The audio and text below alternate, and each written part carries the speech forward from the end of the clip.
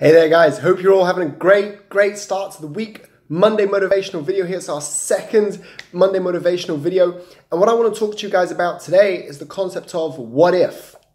What if you could become an Ironman? What if you could run a marathon? What if you could swim 10,000 meters? What if, right? Someone's got to do it. Why not you?